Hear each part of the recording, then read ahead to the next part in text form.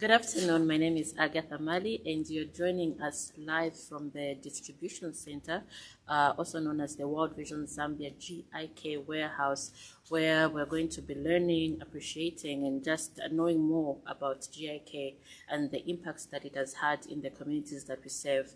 I'm sure for some of you who have been to our communities that we operate from, you must have heard people talking about the items or resources that they have received from GIK. And today we are here with Mr. Fred Mazumba, who is the GIK manager, who's going to shed more light to us about what GIK is all about and what impact it has had on the community.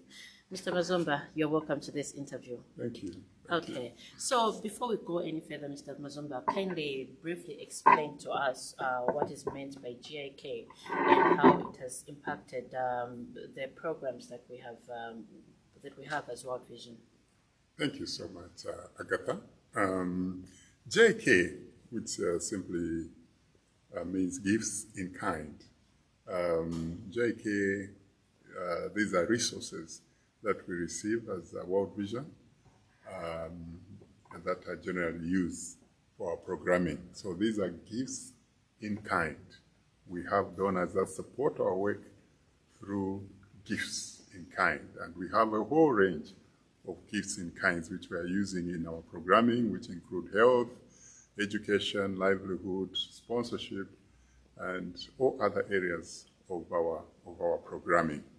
And so these resources are used to improve the lives of our people in our communities, especially the children. So we have GIK in form of medicines or drugs. We have GIK in form of school materials, school supplies, desks, office equipment. We also do have medical equipment. And so we have a whole range. We have clothing, bicycles, medical supplies, which we can use in different areas of our program. So GIK is making a huge difference.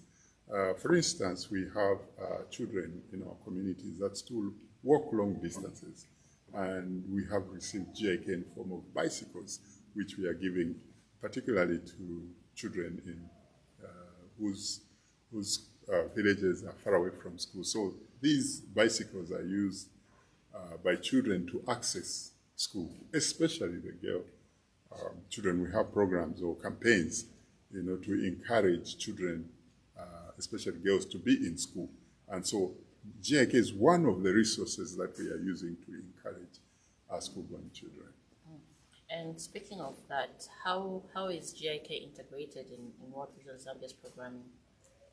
Just like any other resource, we have GIK and in our planning processes, we look at GIK like cash. Yeah, so it's an addition, or it complements the cash that we have. Instead of having the cash, we have these resources at our disposal. So we are using GIK like in the area of education, in health, for instance.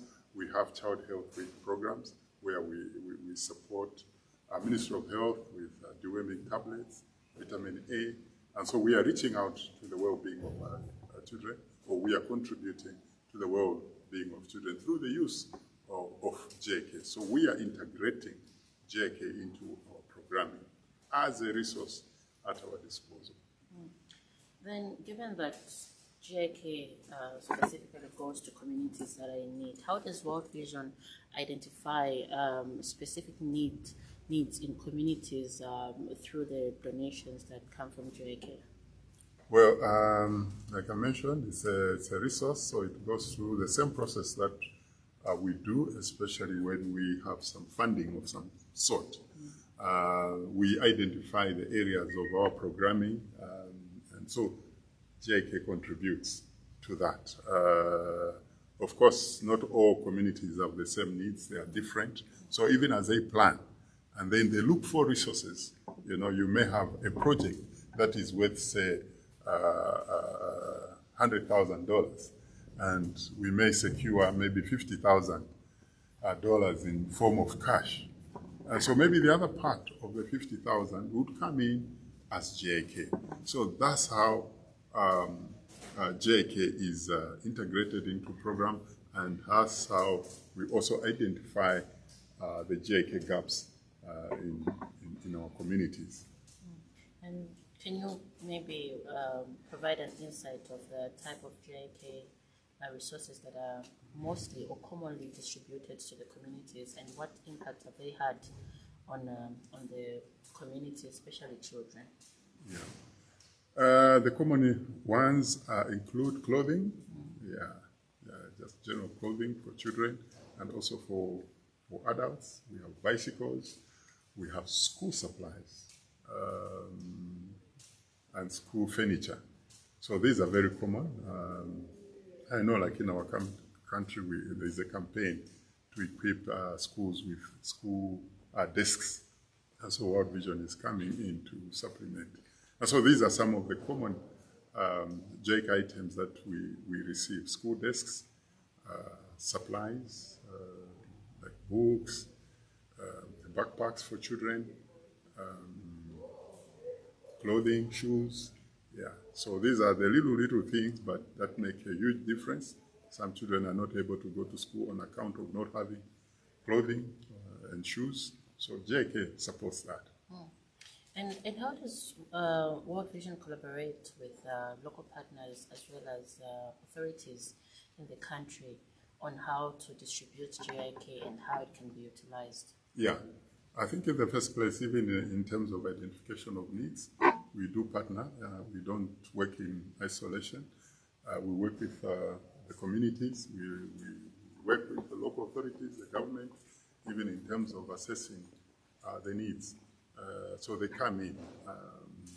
So the communities identify the needs. And so these GIKs are not imposed on the communities. So these are the things that the communities look forward to or are in need of. And so when JIK comes, it's not something that is unexpected, but this is something that the communities would have desired.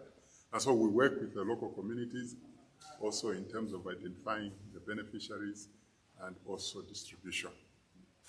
And how does World Vision Zambia monitor and evaluate the outcome of JIK and the programs that we implement, and how is it measured to measure the successes of what has been distributed through JIK? Yeah, well, JIK, is, like I mentioned earlier, is a resource which is utilized in a way that we utilize these other resources like cash, and so JIK is also subjected to minimum standards and also monitoring to ensure that we are getting the desired impact. So it is integrated in our mainstreaming, in terms of operations. So it's subject to audit and it's subject to monitoring and evaluation. And so all the departments that are charged with these responsibilities do ensure that JIK is assessed and monitored to ensure that it's being utilized as planned. And also program staff, area program staff, in their day-to-day activities, reporting, they ensure that JIK is part of that. It's reported on, and issues of accountability are also taken into account. So that's how JIK is monitored. Yeah. Okay. And as we know, in everything we do, there are challenges, and there's something that we'll pick to learn from. And through JIK, what are some of the challenges or lessons learned that you have picked through the implementation of JIK and the distribution that is made? Then maybe you can also mention how are these challenges addressed? Yeah, I think, well, the major challenge that I would say is that, well, the need out there is great. The need for JIK is great. Talk about school requirements, school furniture, the need is great. So sometimes you're not able to meet the demand. We've encouraged our area programs who are the recipients of JIK to be more focused, but sometimes they would want to thinly distribute JIK because the need is great. So maybe you have so many classrooms, competing for few desks. Yeah, so sometimes you find that maybe some programs would take very few, so maybe the impact may not be so much realized. So our encouragement is that to be more focused, and we are hoping we could be receiving much more than we are receiving now, to be more focused so that maybe if we have a consignment of school desks, we target one school until, like the entire gap is filled. So those are some of the challenges that they need on the ground. Talk about bicycles. Bicycles, well, they are expensive. One shipment or one container that would come would only maybe have a maximum of 100. But look at the need on the ground. It's much more. 100 will just fit maybe one community. Yeah, so those are some of the challenges that we face. We have so many requests from our area program, from our partners. Yeah, so to fulfill such is quite a challenge. And how does World Vision engage with local communities to ensure that there's an active participation and feedback is given through the process of JIK distribution? Yeah. Well, we do engage actively with our partners, especially the communities. First of all, they are the ones who do the identification of beneficiaries. Our staff work with volunteers. We have volunteers who at times also are beneficiaries. So they're the ones who do the identification of the beneficiaries, those that are in need. Local partners as well, like government at district level, they are part. And World Vision is also part of the development coordinating committee of the districts. So they get involved. For instance, when we have programs like Child Health Week and other national days, yeah, so we look at how JIK can be used. And the local partners are part of that, and they are very much. Ministry of Health, like the Child Health Unit, we are working with our Child Health Unit very well. So during planning, we are part of that process up to the distribution point. Yeah. And we've heard so much already about JIK.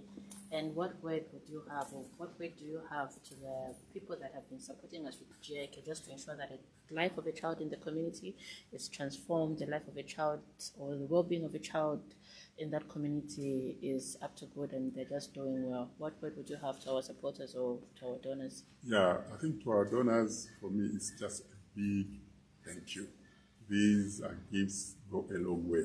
They're making a huge difference in the lives of our communities, particularly the children. When you see the smiles of the children, yeah, some of these things may appear to be small, but they make a huge difference. Talk about a backpack. It's a pride of a child. When they're going to school, they have a backpack which has some supplies in it. And we know that our donors went through a lot to just mobilize that kind of resource. So for us, it's a big, big thank you. Think of children who walk long distances and given a bicycle. That in itself is a motivation to be in school. Sometimes children drop out of school on account of distance. But when they receive gifts in kind in form of the bicycle, it's a boost in their life. So for me, to all our donors, I know there are so many, I may not mention each one of them, but it's just to say thank you. Thank you for these wonderful resources that go a long way in achieving what we intend to achieve. They go a long way to the well-being of our children in our communities. Awesome. Thank you so much, Thank Mr. you. Mazomba, Thank you so for this wonderful time that you've given us and for sharing more about GIK and the impacts that it has had on the communities that we serve. And back to you, our viewers, we thank you so much for joining us and for watching and listening in on the impact of GIK. And I also wish to say thank you to our donors who have supported us and rather continue to support us with GIK. From me, Agatha Mali, thank you so much. Please continue following our World Vision Zambia pages on different platforms. That's Instagram, Twitter, Facebook, as well as on LinkedIn. We'll see you soon.